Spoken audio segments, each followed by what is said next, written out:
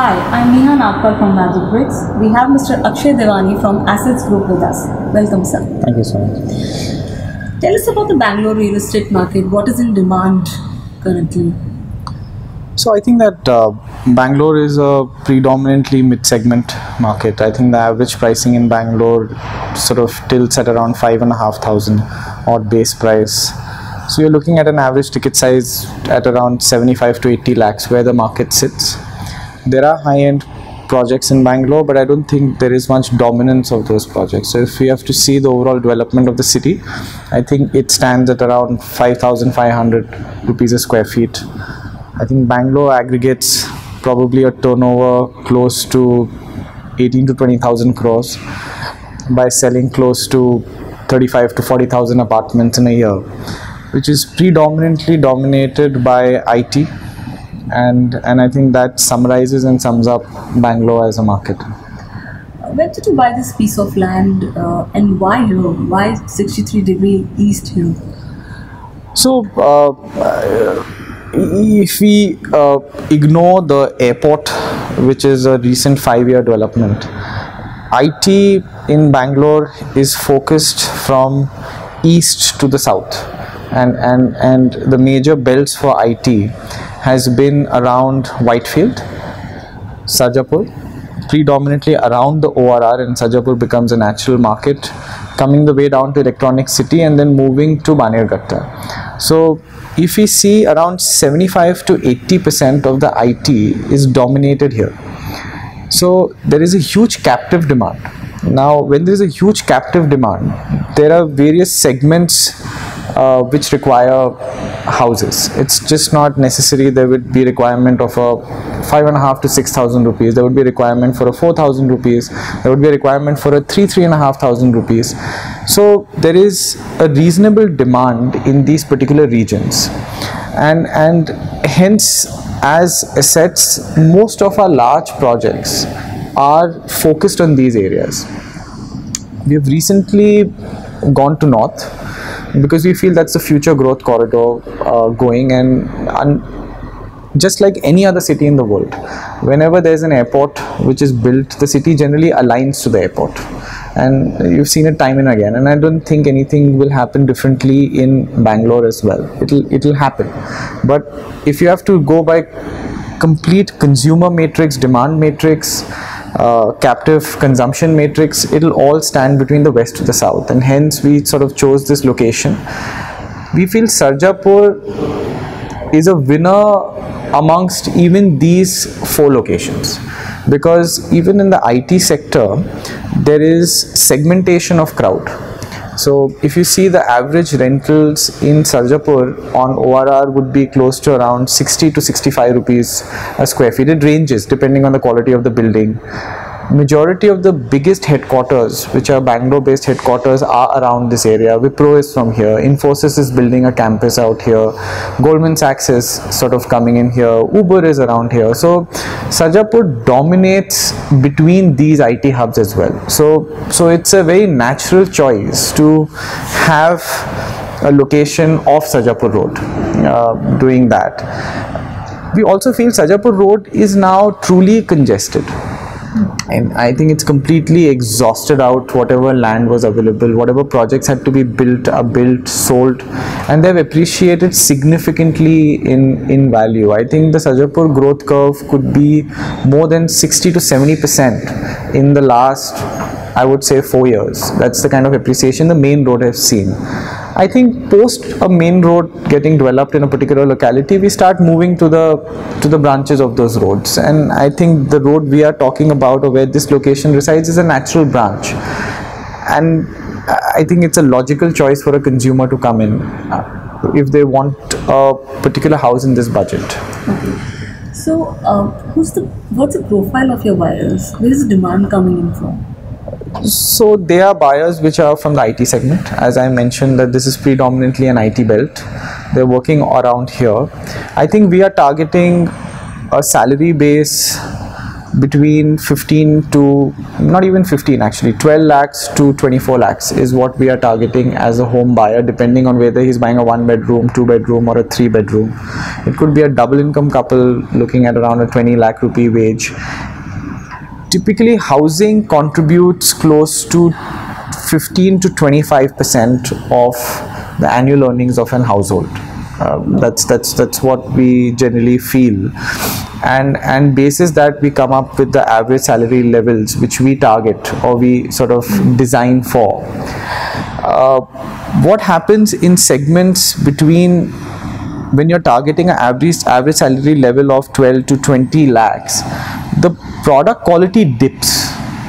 So there is a, when you go above 30 lakh salary bracket, there are developers trying to give qualitative products, but the moment it sort of steps down, the qualitative products which are available for this segment is low, which we felt was a general vacuum and void in this particular segment. So we are trying to fill in and saying, hey, it doesn't matter if even this is your segment, we'll try to give you even a better product than what is being offered at a higher segment. And I think that's the vision behind 63 Degree East. It's no compromise in terms of design quality. We use A-grade contractors, we use My1 shuttering, we have marble finish tiles. They're also not repetitive in nature, so you get a natural finish. We import all our doors from Italy. Right. Nothing is sort of manufactured here. The UPVC sections are all German sections. I don't think even 5,500-6,000 segment is offering what we are offering at a 4,000 rupee value. Forget that. I think we are maybe competing with a 10,000 rupee segment. And we feel that it doesn't cost that much. It's all about value engineering to give that upgrade to the person. You know, subconsciously we start bucketing crowds, and then we have this habit of saying, okay, if it is affordable segment, apply these specifications. If this is a mid segment, apply these specifications. If this is a little better segment, apply these specifications. You know, it's a very, and I just don't understand why a consumer cannot get qualitative specifications when he's buying at an affordable rate. Means that was a fundamental question which I always keep on asking. If you can value engineer them, I think you have addressed a huge demand or a huge sort of pocket of people who aspire that kind of a lifestyle and living. And I think that's what 63 Degree East sort of aspires to be. So I think it's that only. So I think we are all driven by what we make. So and hence, if you can offer a product which is of a value. That's the 1 bedroom apartment. I think it's very difficult to encompass a value proposition in one go. So let me break it down. So I think that first foremost, I think a consumer needs to address the real situation in which we are living. And in growth corridors, the municipal corporation or the municipality or the civic support generally comes in 5 to 6 years later than envisaged. So you end up moving in a growth corridor, and then you are at the mercy of the civic authorities to sort of build the social infrastructure, civic infrastructure more than social infrastructure around you. I think at 63 Degree East we have reasonably tried to handle that.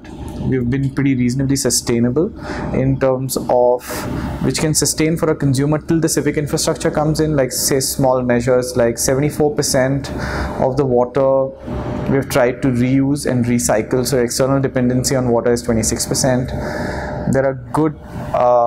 There are absolutely well developed waste converter rooms, manure rooms, reuse rooms, so that again your waste generation is completely minimized and recycled.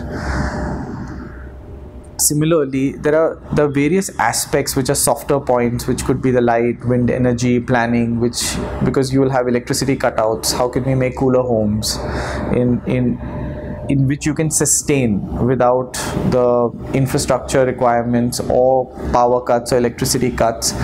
So I think these are very essential factors which one really needs to look at, given the situation today in the real world we are living in. It cannot be an isolated buy on what is the square feet of my house, what is the per square feet price, this one is offering A, B and C. I think a lot of value goes and a lot of cost goes in creating a sustainable neighborhood, and I think one should expect that from 63 Degree East. The second proposition is design. I feel design is something which I simply say you can upgrade everything in your house, but you can never change concrete, because once concrete is poured and it's built, that's it. That's the final form which one inherits. You can make it fashionable, you can window dress it, you can change it, but you can't change the concrete. So I think it's the way the layouts and the floor plans play out. There's a lot of thought which has gone into it. Like a simple example, I can give a 10 by 11 room in a segment and ask the consumer to give a wardrobe, which sort of is the most formidable and bulky part of the room when you enter, and there's a bed tucked in a corner. It makes you feel claustrophobic. Or I can simply give you a 10 by 10 room and I can push out a 5 by 2 space which is a tucked wardrobe, giving you a 10 by 10 clear room.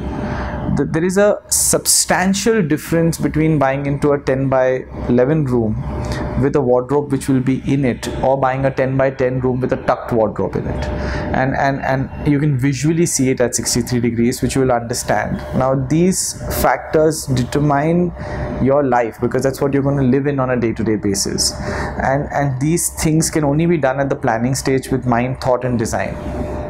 So I think what we have tried to do is we try to equip the customer in a lower surface area, higher volume area. That's what we are trying to give to a consumer of 63 degrees. So there's a lot of emphasis of design. Even the touch and feel points, I feel that in India, when you enter into a lobby, it's either granite, depending on the segment, it's vitrified tiles.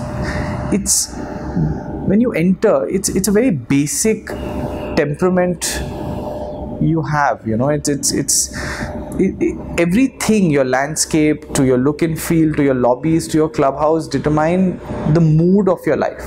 So when you go to a spa, it's not that they have done anything different. All they do is it's very concretized, it's green, it's natural, and your sensibilities and your mood changes. It's nothing to do with the space, it's the mood and the temperament which the designer or that particular space offers you.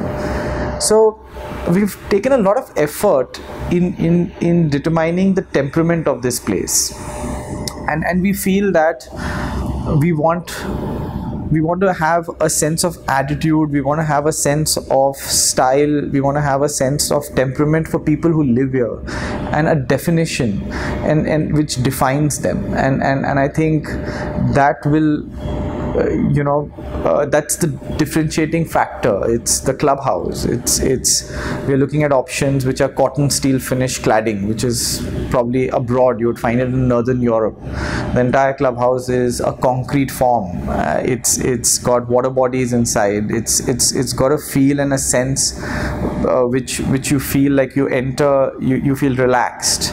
There's swimming pools which are step downs. There are length swimming pools. There are leisure swimming pools. It's got that everything for everybody. Even the way the landscape spaces are designed. Now I can take a 20,000 square feet of a landscape space and I can just make it a big garden, or I can sort of segregate that 20,000 into areas which are more intimate. It could be, one could have a barbecue in a corner, one could have a chat in a corner, one could be intimate in a corner, one could have the sense of space in a corner. These forms and temperaments are defined at the design stage, and they really determine the way a life one lives.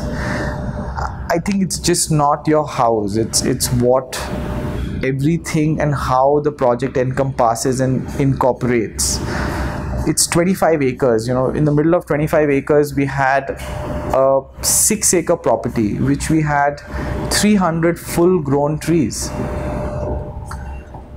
We could have easily cut off all those trees. We could have really made buildings out there, and we could have sold, and it's highly profitable to do that, but we didn't do that. We have retained 195 old, maybe 50 to 100-year-old trees in the complex, and we have plonked row houses meticulously, and we have saved those trees.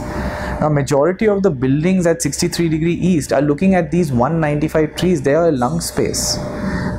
To get this today, it's not what we built, it's what you inherit or created over the past 100 years is what 63 Degree East is offering. It's not just a project with buildings plonked with some landscape and a clubhouse. It is the nature and a combination of lifestyle and a temperament in a sustainable form fashion which complements design which is presented to you.